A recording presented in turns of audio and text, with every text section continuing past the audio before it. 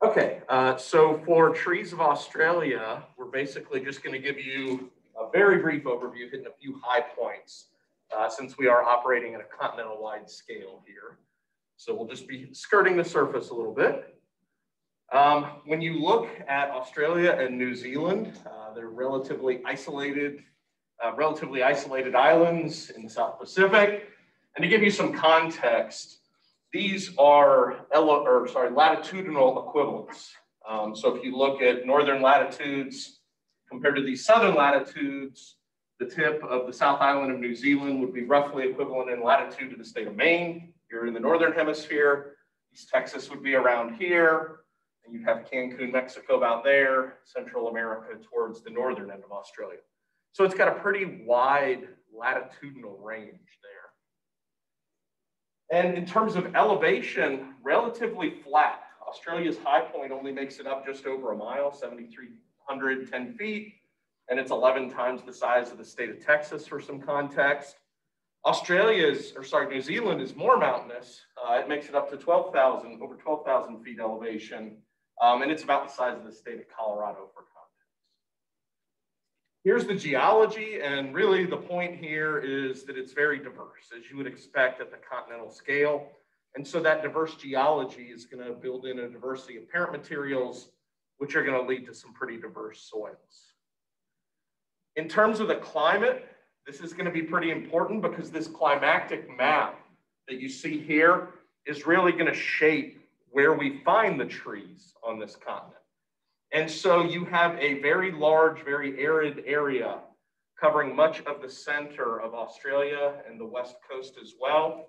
And so this is really going to be primarily desert with pretty much no trees found there. Surrounding that is a region of primarily grasslands with maybe sparsely distributed trees like acacias that we'll go over today. So when you look at the range maps of most trees we'll be seeing today, they really hug the south, east, and northern coasts of Australia. New Zealand varies a little bit more. It doesn't really have large areas that are desert. It does have mountainous areas, particularly on the South Island, that tend to shape the range maps there. And so, yeah, Raven. Why is the west side like that? It's a prevailing climate based, shaped by the ocean primarily. Yeah. So here are the maps of the different forests, and you can see there's that climate map again, right? Where, the forests are primarily along the coasts, except for the west coast there. So with New Zealand, the North Island, I know it's hard to read that, but the North Island, a lot of this is now agriculture, growing exotic species. So a lot of the forest cover type has been altered in New Zealand due to human activity, so development of land. And so as we look at all these different cover types, here's how they break down. And so what you're going to notice immediately here looking at this table for Australia, 78% of the cover type is defined as eucalypt. And so that would be like here in North America, if, 3/4 of our cover type was oak or pine or something like that. So they have a very strong presence of eucalypt. It's going to be their most common group of trees. And you'll notice nothing else exceeds 10%. So the next highest is going to be acacias at about 7%, melaleucas at about 5%. We'll give you an example of each of those. And everything else is pretty much 2% or less. We'll talk about calitris, casuarina, both a little bit, and then we'll give you an example of a mangrove here at the end. So we'll sort of cover the highlights on all those groups. But let's start with the most common group. So here are a bunch of different common names. This semester, we've talked about common names. We've talked about scientific names. And, here's a bunch of different common names. It sounds really diverse, right? Ash, gum, blackbutt, wandu, box, ironbark. That sounds like a whole bunch of different tree species. And it is. But these are all in the eucalyptus genus. So the English common names are very confusing because basically European colonists arrived, said, hey, this looks kind of like a tree I recognize. And so they started calling it ash, maybe, even though it was a eucalyptus. Or they started describing them based on bark or other features, even though they're all eucalyptus. So think about how confusing dendro would be this semester if we didn't call all our oaks, right? If we called one of them a pine and one of them a hickory and one of them an ash, but they're all just different species of oaks, that would get pretty confusing. So. With eucalyptus, normally I bring in the leaves because we have the 2 eucalyptus growing right outside the building by the train here, but eucalyptus does not like cold. And so they're pretty brown and dead right now based on that weather we had a couple weeks ago. Eucalyptus can be challenging to identify. So what's the leaf arrangement here? Alternate, right? And over here, opposite. So, you know, we've learned that we can look at trees, use opposite or alternate. The challenge with eucalyptus is often they will be opposite as juveniles and then become alternate as mature trees. So one species can actually be both. So that can be a little more challenging. You'll notice the differences in leaf shape here as well. How some of these leaves are more round, some are more elongated, elliptical. That can be another example of variation over age, where the juvenile leaves tend to be more round, the mature leaves tend to be more elliptical. The other thing you would notice if you had a eucalyptus leaf in your hand is typically you can flip them over, front, back, top, bottom. They look exactly the same on either side of the leaf, which is different from most of the trees we're seeing in lab this semester. So you can't just take a leaf and pick the clear top and the clear bottom. It's not as obvious. Here's an example, again, that would be a juvenile leaf, that would be a mature leaf where the juvenile leaf is rounder. The mature leaf is going to be much more lanceolate to elliptical. Okay, so in terms of the flowers or fruits on them, they are angiosperms, so they do have flowers and fruits. The flowers are white on many species found in the spring, pretty showy. Lots of different wildlife and people will use the nectar out of these, so the flowers are pretty popular. The fruit are capsules, but the common name you typically hear used for them is going to be gum nuts. Gum nuts, even though they're not actually a nut. And the neat thing about them, they tend to be found in clusters, not singly, but those clusters tend to follow a Fibonacci series, which just means you tend to find them in low prime numbers. So you tend to find them in groups of 5, 7, 11, so on and so forth. The number you find in each cluster can help you tell different species apart.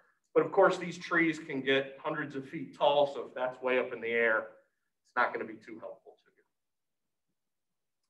The bark is really going to vary across them pretty dynamically. Lots of different types of bark on different eucalyptus species. And again, when you think about those common names, a lot of them are referring to the bark on these different trees.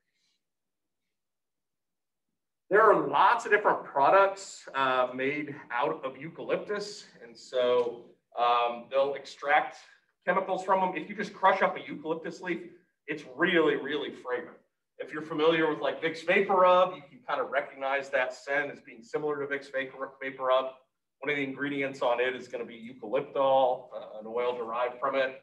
People have used them for natural insecticides where people don't want to use DEET or other chemicals like that. How effective they are, I don't know. And then of course, this whole essential oil thing has blown up over the last couple years. And you got to be careful with these. Apparently this is killing and injuring a bunch of people because they're overdoing it. Some of the compounds they can extract from different eucalyptus taxus will be mutagenic, so they can cause cancer, among other things. So you got to be careful. They're pretty powerful chemicals in these trees.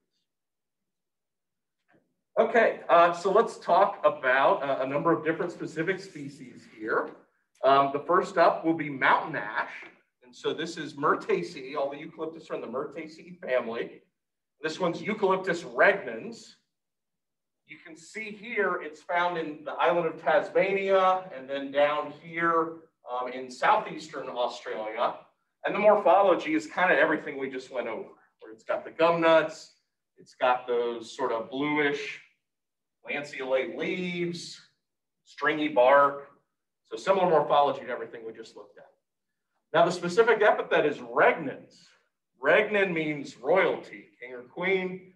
And so this is the world's tallest eucalyptus species, but it's not just the world's tallest eucalyptus species. This is the world's tallest angiosperm. So the tallest angiosperm on the planet is found in Australia. It's a Eucalyptus regnans called Centurion. And you can see the tree here. Here's a person with some ropes up it that's been climbing it. And it's 101 meters tall, which is 331.3 feet. For these really tall trees, they don't get out a clinometer or anything like that and use that to estimate the height on them. First off, there's nowhere you could stand where you can actually see the tree and see the top and the bottom. You'd have to be so far away and there's so many other trees around them. It just doesn't work. But it's not going to be accurate anyway. So they actually climb to the top of them and drop a tape measure down. And so these are actual measurements on these really, really tall trees. The thing's about 13 feet in BBH. And so just to give you another idea of how big these trees get, that's a picture of a stump with someone standing by it. That's not the tree described here. But there was a report in a newspaper of one felled in 1942. They claimed it was 65 feet in circumference. So you divide the circumference by pi, and that's a tree that would have been about 20 feet in BBH. So enormous tree, and they reported it yielded 6,770 cubic feet of wood. So just an enormous volume in that one tree, which if you pulp that, it would have been pulped into about 75 tons of newsprint.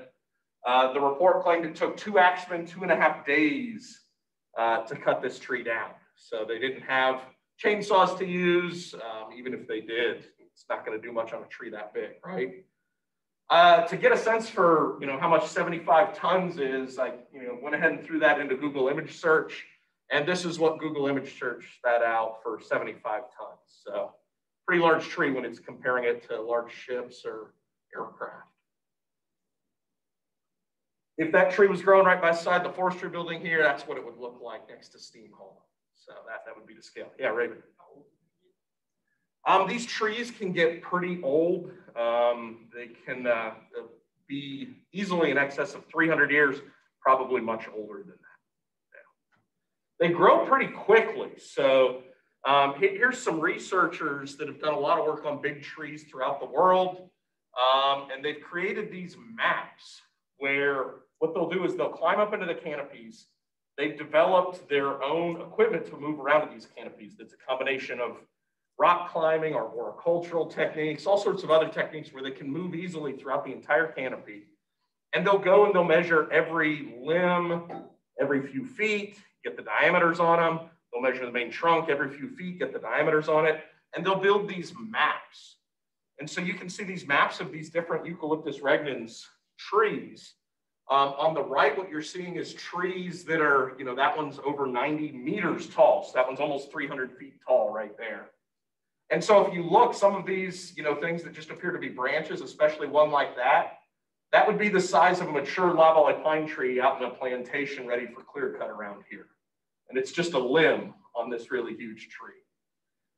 You can see they've got maps of the stem at different heights. So they're circular by the time you get 20 meters off the ground, but as you get closer to the ground, they end up with all these buttress roots and flared stems that help them be more wind firm. The folks doing this research pictured here, that's Steve Sillett and Marie Antoine. They're out of, let's see, I think it's Northern California. And they've done a lot of work on coastal redwood too. But Steve Sillett here was profiled in a book by Richard Preston, the guy that wrote The Hot Zone about the near sort of Ebola outbreak in BC decades ago. But wrote a book about this guy and how he climbs trees and everything. And it's pretty interesting. So I guess Marie Antoine was his grad student, and now they're married. They actually got married up in some big redwoods, but all sorts of salacious details about their relationship when she was still a grad student. And I guess he went through a rough divorce and taught for a few years with a shaved head, including eyebrows and mechanics coveralls. So all sorts of interesting details in that book. But they've done a bunch of really interesting research up in these trees. Okay, so here's another species of eucalyptus. This is southern blue gum, Rutaceae eucalyptus globulus. And it has a similar range to Eucalyptus regnans. It's found in Southeast Australia. These are some areas that get pretty high rainfall. So you can think of these as sort of temperate rainforests, if you will. And again, similar morphology to the other eucalyptus that we've looked at so far. Here you can see one growing in a park, pretty large tree there. I've thrown this one in here because this is among the many species, they're commonly managed for timber throughout the world. And so when eucalyptus grows in Australia, Australia gets droughts that make our droughts here in East Texas look like nothing. They'll get decade-long droughts, very severe droughts. Eucalyptus is well adapted to handling droughts, and it basically just sits there and survives, but it doesn't grow very much. Then you get rainfall, it gets adequate soil moisture, and they can photosynthesize at a rate 4 times as high as loblolly pine, for example, and they can grow very rapidly when the growing conditions are right. And so they'll take large logs of slow-grown eucalyptus in, Southeast Australia. You can mill those into pretty nice timber. But what a lot of people have found is if you take eucalyptus out of that droughty climate in Australia and you plant it in regions that get more uniform rainfall, like China, like Brazil, like India, it just grows rapidly all year round. And so they've moved a bunch of eucalyptus species, including globulus, to other countries, other continents throughout the world, and they use them very much for timber production. So here you can get a sense of scale of that. So they call this Eucalyptus universalis, just saying it's spread pretty universally. These numbers are hectares. A hectare is just shy of 2.5 acres. So you end up with about 25 million acres between Brazil, India, and China combined. And then you can see Chile, Argentina, Uruguay, South Africa. You've got lots of other countries with quite a bit of eucalyptus. We've attempted to introduce it into the southern US numerous times over the last 100+ years, and it keeps coming back to it being expensive to establish. So that's an economic barrier. And then getting the genetics right. It's not very tolerant of cold. And so that's another challenge that we find. So we don't have it very widespread in the US South, but it has been planted some.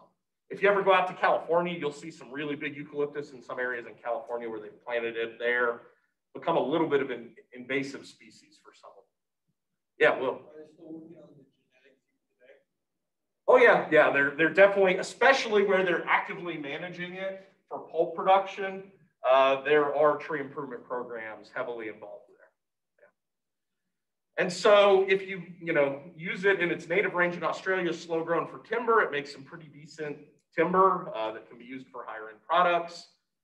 But then where they're managing it in countries like Brazil, large companies like this one, what they do is they have a rooted cuttings program. So they kind of grow them up as little shrubs, they sprout. They clip them and they get those cuttings to root. And so they end up propagating these forests clonally. And so every tree in the stand is genetically identical to every other tree in the stand. And they will grow these things on a 4 to 6 to 8 year rotation. And in 4 to 6 to 8 years, they're going to be harvesting 80-foot tall plus trees. And so they grow them just incredibly rapidly, but a tree growing that quickly, it doesn't have great timber quality, but it has good fiber quality. So they're primarily using these to fill the need for pulp mills. So they're using them to grow pulp. So that's a little bit on Eucalyptus globulus and some of the use throughout the world for eucalyptus. This is Eucalyptus comulgulensis, red river gum. And so this is one of the more famous species of eucalyptus in Australia.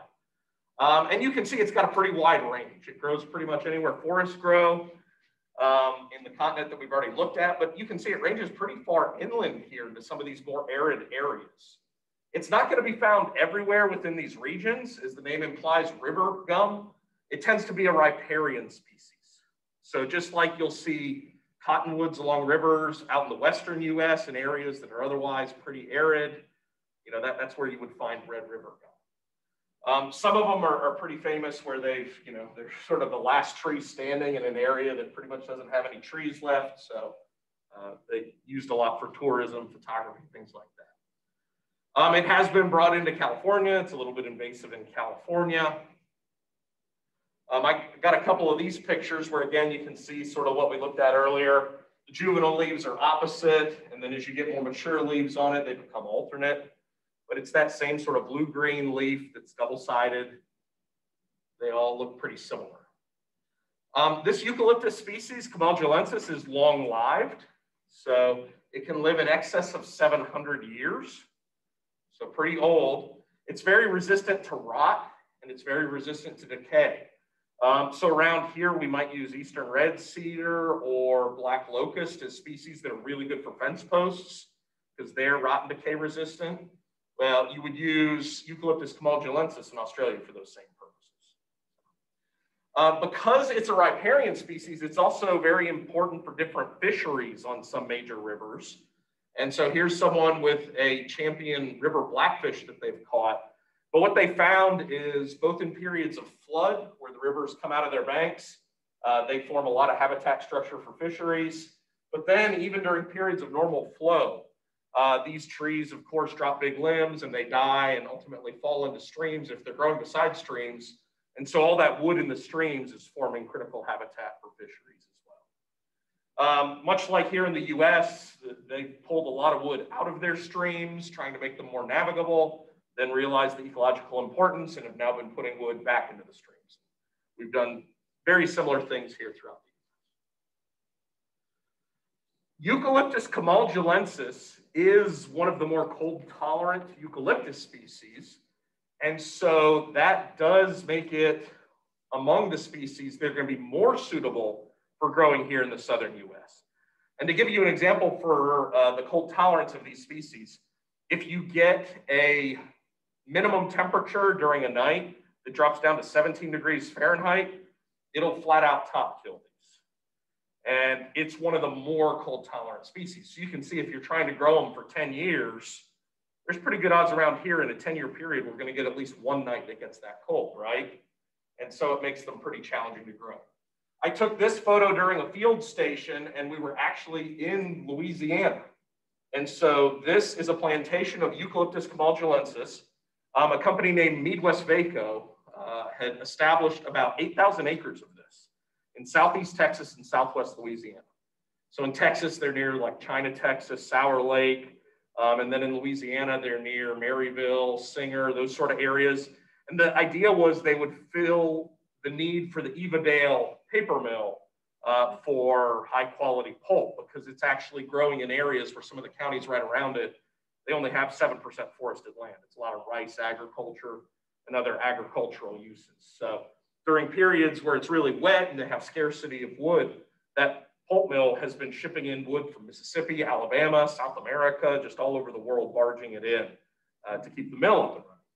So what they did is they would lease land on a 10-year lease from landowners. They had some areas where they converted rice paddy agriculture. They had other areas where they converted uplands that were in pine plantations into these eucalyptus stands. This is probably a 1 or 2 year old stand right here, and you can see the trees are already shoulder height. And so what they were finding is the trees, by age 4 were easily 20+ feet tall. They were growing pretty rapidly. Stem form was really poor. That's something you often try to fix through genetics. But the main issue they ran into was just really expensive. In some of these old rice fields they were converting, they were having to apply herbicides 7 or 8 times in the first couple years to try and establish eucalyptus. Pine plantations, we might apply herbicide twice at most in the first, 10 years. And so just much more intensive herbicide application.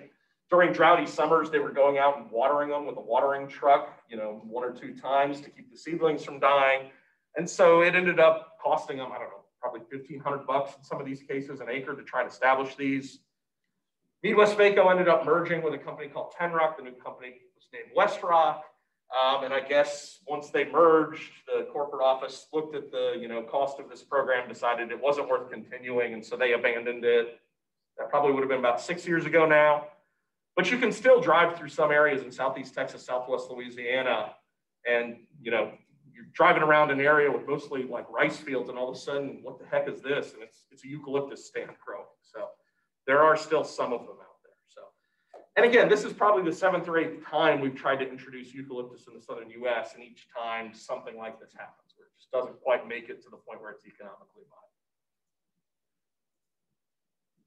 Okay, next up we have red bloodwood, Eucalyptus gumifera.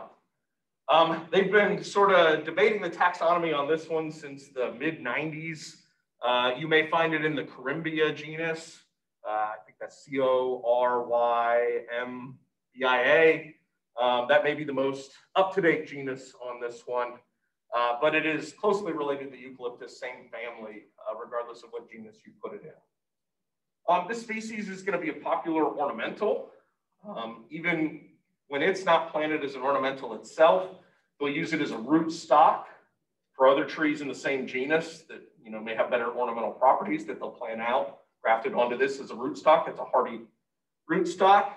But what's most notable about this is it gets this red, thick, viscous resin that comes out of the tree.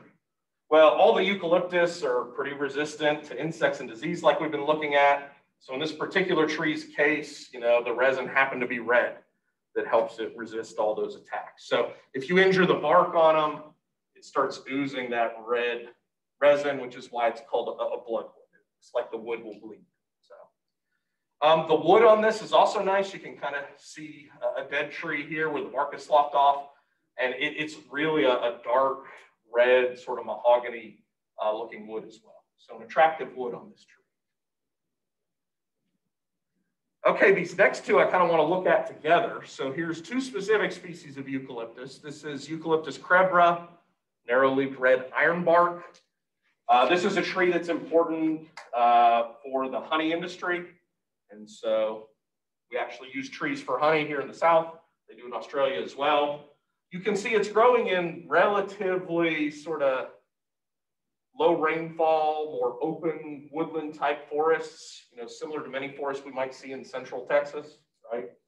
And here's the range down here in southeastern Australia. So it's another southeastern species. Now, one tree that'll commonly grow with it is gray box, Myrtaceae eucalyptus microcarpa. And again, you're seeing this open woodland ecosystem.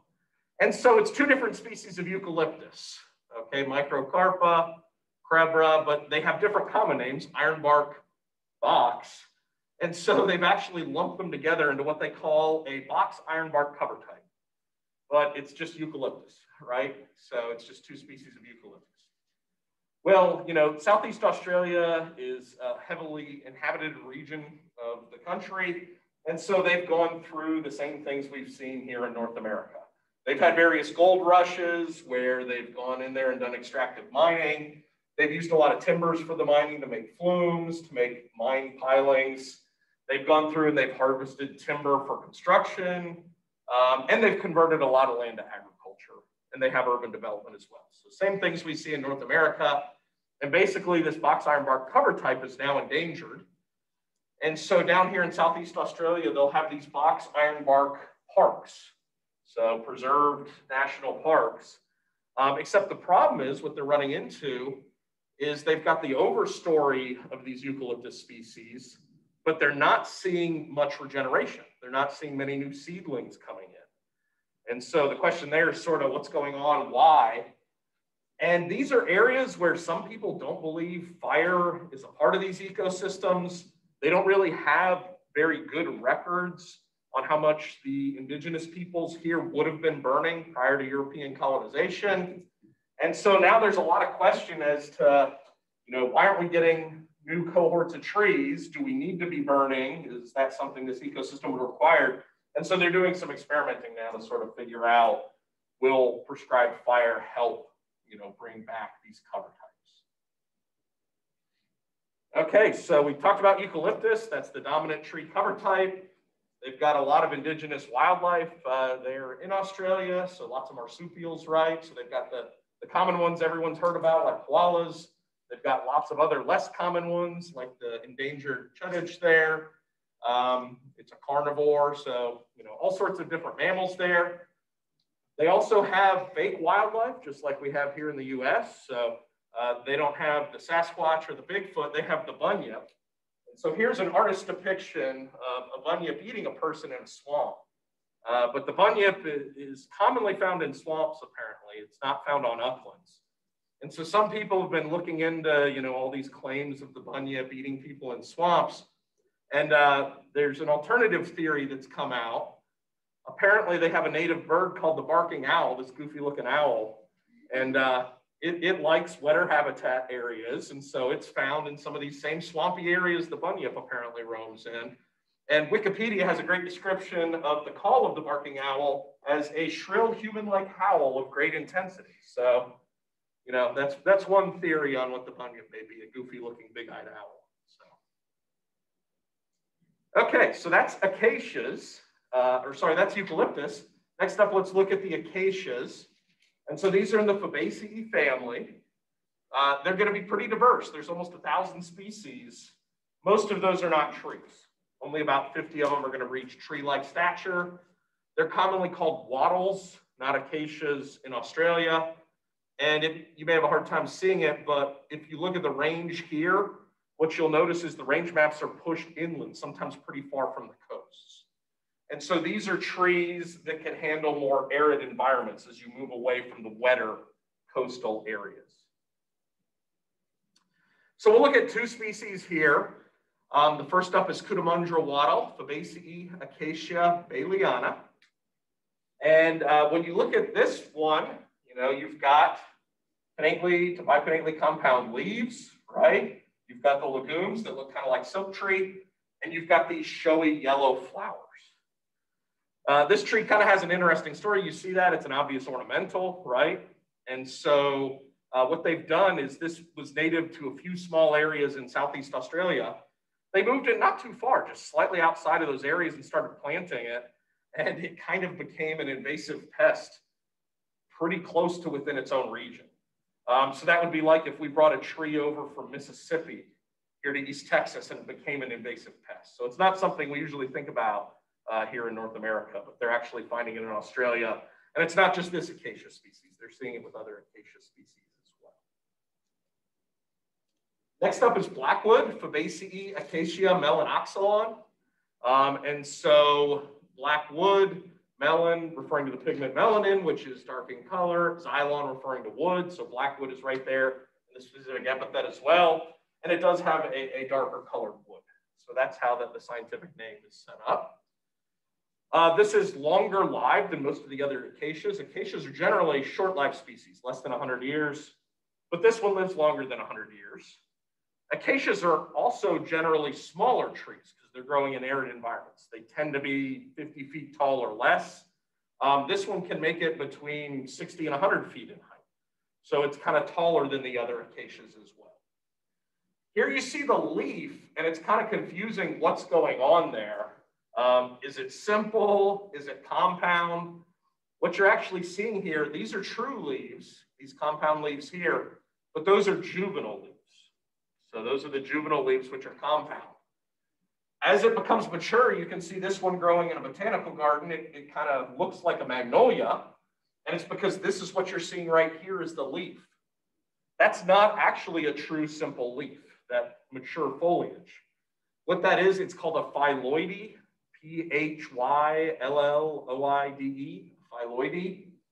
And what it is, it's not a true leaf, it's just a really wide petiole. There is no leaf blade at the end of the petiole. So it's obviously doing the same thing as a leaf, it's just not technically a leaf itself.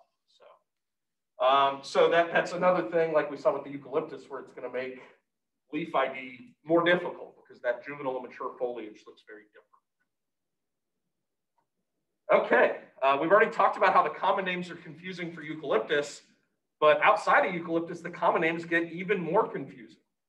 So I have oaks and quotation marks up there because the oaks they have not only are not oaks, they're not in the Fabaceae family, they're not in the Quercus genus, they're not even angiosperms. These oaks are actually gymnosperms. And so what they call oaks are in the Casariniaceae family, the Casarina genus. And here, you know, I don't know where this photo was taken. This could very easily have been taken on a Caribbean island. They've been widely planted in North America in a lot of different Caribbean islands. When you walk up to them or when you see them from a little bit of ways, they look kind of like pines and they look like they have needles. But these are not needles because pine needles are actually leaves. They're one type of leaf. These don't have leaves. They actually have photosynthetic branchlets. So it's a twig that has a lot of chlorophyll in it that's serving the same function as a leaf. So they have those photosynthetic branchlets. You can see that's saltwater, so they can handle some really tough environments where it's very difficult for trees to grow. One way they do that is by fixing nitrogen. So we commonly think of legumes, members of the Fabaceae being our most common trees that fix nitrogen. Here's a gymnosperm that also fixes nitrogen. So here's one species of oak. So this is a river oak, Casariniaceae, Casarina cunninghamiana. And again, here you see it growing right by the ocean, so it can handle the salt, tough environment there. That bark might look similar to post oak we'll learn in lab this semester, so the bark kind of resembles some of our oaks. The cones don't look like a pine cone at all. You can see each scale is raised and pointed there, so you're not going to confuse that with a pine cone. It's got an eastern distribution and a northern distribution along the coasts in Australia, but again, river oak, it's not found everywhere in that region. It's primarily a riparian species.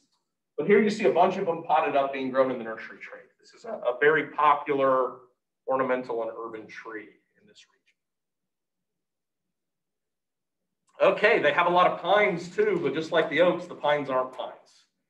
They're not in the Pinaceae family. They're not in the Pinus genus. They are at least gymnosperms. That's a little less confusing than the oaks. So here's Norfolk Island pine. It's Araucariaceae. This is our first member of the Araucariaceae. And so if you'll remember, this was pretty much a Southern Hemisphere family when we went over it back in lecture 5, talking about taxonomy. And this one's Araucaria heterophylla. And you can see it's only found out here in Norfolk Island, which is this tiny island way east of Australia. So it's found out pretty isolated in the South Pacific there. And when you look at them, this tree has not been pruned. This tree has not been bred. This is just how they grow, okay? So they've got that really cool growth form where they get these whorls that are pretty evenly spaced. They form this nice pyramid-shaped crown. Has anyone been in South Florida or further south in Texas and seen trees that look like this? It probably was Norfolk Island pine. This has been planted as an ornamental. If you tried it here in Nacogdoches County, it would probably get killed by cold. But if you head further south, you'll start seeing them as a popular ornamental. And you can ID these things from like 10 city blocks away. You can see them way far away and nothing else quite grows like that. So it's got short little awn-like needles you can see there. And then the cones, they look like dice hanging from a rearview mirror or something like that. So totally different looking cones than anything we've seen thus far. Here's white cypress pine, Cupressaceae calitris glauca. Calitris was the name of one of those cover types we looked at the beginning of the lecture that covered 1 or 2% of their forest land. And so you can see the range map on it goes really far inland. It's not going to be found broadly spread everywhere within that whole range. In some of these drier areas, it might be found only, right along small streams, wetter areas, protected areas. That's where you would find it. But this is kind of their equivalent of the junipers that we have here in the US, especially like the Western US, where it's got the scale-like foliage like our junipers do. It's got smaller woody cones here, unlike our junipers, but it's kind of filling that same ecological role. Yeah, Raven. So, once you're here in the middle of the desert and it's really arid, you're only going to find it in specific sites where it's either sheltered or, riparian area. As you get closer to the coast where it gets more music, you're going to see it a little more widely distributed. Yeah. So here, this is an example of one of their species that does well with fire. It's a fire-adapted tree, just like many we've got here in North America. Here's one more member of the Araucariaceae. This is cowrie tree, and we've been primarily focusing on Australia, but here's a tree found in New Zealand. So there's the North Island of New Zealand. They used to have 3 million acres of cowrie. They're down to about 200,000 acres. And so much of it has been lost due to overlogging, as well as land use conversion to agriculture, or other forest tree species that they're planting in New Zealand, like loblolly pine, radiata pine, other species from North America. This tree is sacred to the Maori people, and so now those that are left are protected. It's going to be illegal to harvest any of these that remain. This is a really cool tree. They can reach 150 feet in height, so they get really large. They've aged some of them over 1,500 years, so it can get very old. And the trunks on these can exceed 15 feet in DBH. The Araucariaceae is a gymnosperm family. And you can see here, it's got just an odd cone. You're not going to confuse that with a pine cone. Might confuse it with an artichoke, but it doesn't really look like a pine cone at all. Now, while it's found in New Zealand, you see it does have Australis as the specific epithet there. In that context, Australis just means southern hemisphere is what that's really referring to. So it's illegal to log these, but they're still occasionally finding some of them. So here's an example where you can see you're out in some sort of sheep pasture or something, and they've got excavators out, and what you can see is here's a full-sized semi-truck with this trailer on it, and they're putting one log on this trailer using 2 excavators to do it. And so what happened is sometimes these cowrie trees, remember, they get huge, 15-foot DBH, thousands of years ago, they may have fallen down, but they fell in a swamp. And so the water covered them, they got sedimented in, no oxygen, so the wood didn't rot, it didn't decompose. And now they're finding these sometimes by accident, and they're pulling them out. They get them huge size, that tree may be 20, 30,000 years old. They take it to a specialty mill, and here's one conference table made out of a single board. And the grain on these, I mean, the only thing around here you might compare it to is maybe like bird's eye maple or something, but just got this crazy, really attractive grain to it. So you can imagine, thousands of years old, currently illegal to log this species, huge size, beautiful grain. I don't know what that's selling for, but it's a lot. Yeah, Will. The scientific name's up here at the top, Araucariaceae agathis australis. Australis means southern, yeah. So we have the Aurora borealis in the northern hemisphere, and in the southern hemisphere, the same concept as the Aurora australis. Okay, so that was a little bit on their gymnosperms. Here's some more angiosperms. This is Australian baobab, Bombaceae adansonia gregorii. We'll talk about other baobabs in Africa. This is the one baobab that's found in Australia. So, and they've moved it more recently from the Bombaceae family to the Malvaceae family, where the other baobabs are found. This tree is very easy to identify because of the swollen trunk. The swollen trunk on it makes it very obvious. That's a tactic to survive arid environments. It will hold a lot of water. Here you can see its range actually in northwestern Australia. It's deciduous. Here's the palmately compound leaves with it leafed out, but it is going to drop those leaves. There are apparently not just one, but several of these trees that have been hollowed out, and they're now visited by tourists, protected. But these have kind of a sketchy history where they're called prison trees. Basically what happened is European settlers would be, moving Aboriginal peoples they'd arrested around, and they'd be taking them to, one place or another. And as they were traveling, they would temporarily imprison them in these hollowed out baobab trees. And so that happened in the late 1800s. And so there's a bunch of them around now with this historical context. Okay, one of those cover types that had about 2% coverage was the Melaleuca. And Melaleuca are known as paperbarks. And you can see why they're called paperbarks right here. They have very papery bark. And so here's 5-vein paperbark, Melaleuca quinquenervia. And quinca means 5, nervia means vein. So there you go, 5-vein paperbark right in the name. You can see these are in the Myrtaceae family, which is the same family as eucalyptus. And you can see the range on this 5-vein paperbark is going to be eastern and northeastern Australia, so right along the coast. They have brought these trees into the US. They don't survive in temperate ecoregions, it's too cold, but they do survive in subtropical ecoregions. And the 2 places in the continental US we have subtropical ecoregions are South Texas and South Florida. And so South Florida, when you go and look at South Florida, there's a lot of development there. They've brought in lots of ornamental species that have become invasive. This is one of them.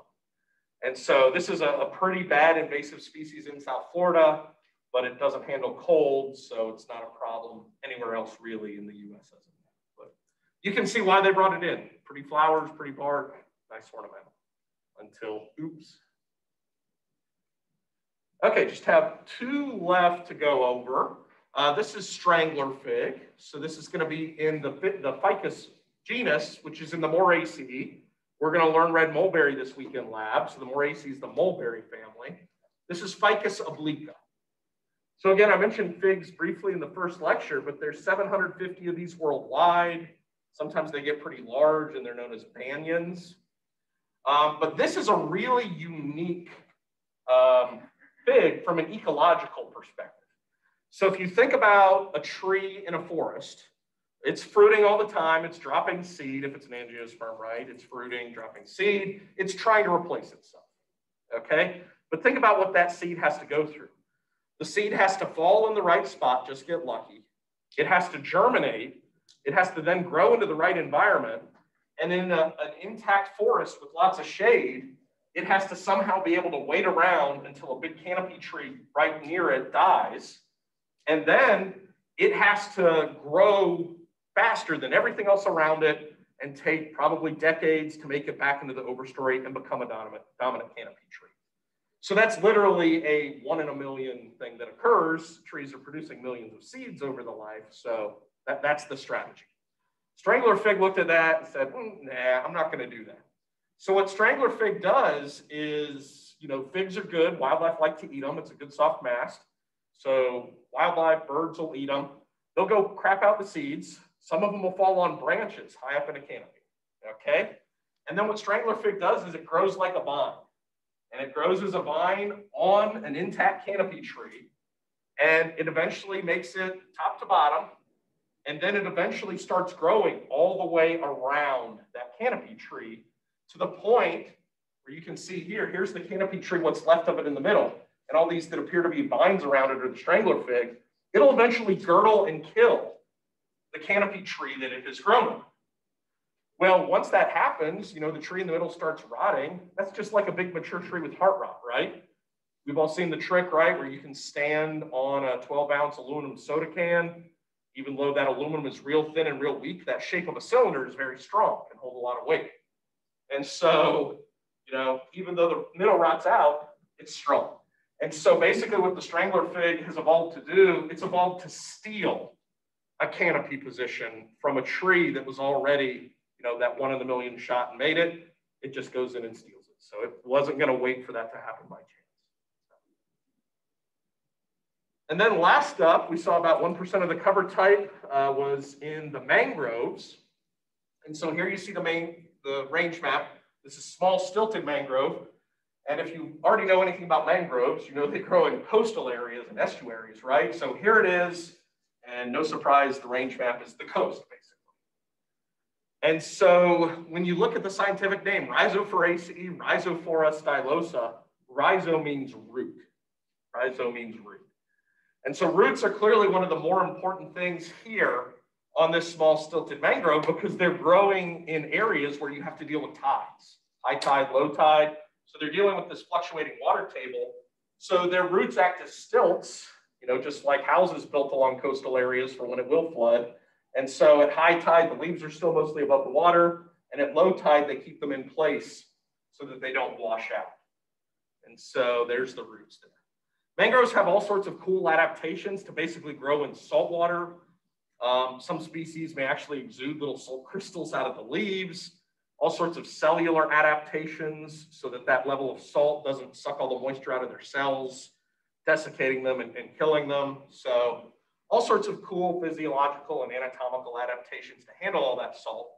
But they're really important ecologically. They can help stabilize, you know, coastal dune areas. When high tide comes in, you've got a ton of physical habitat structure there in the water for all sorts of different taxa. So ecologically, they're going to be really important. If you ever have to go working in them or hiking through mangroves, good luck. You know, you're going to make like half a mile an hour trying to get through that. Yeah, Raven. Are they oral like the. I believe that they are alternate, but you're seeing short internode growth there, similar to what we're going to see in our azaleas this semester in lab. Yeah. And if you're familiar with mangroves along the Texas coast, elsewhere in North America, it's not this species, but all the species of mangroves, you know, a lot of what I just went over is pretty much true for the whole family there, whole genus. So. Okay, so that's trees of Australia. Any questions?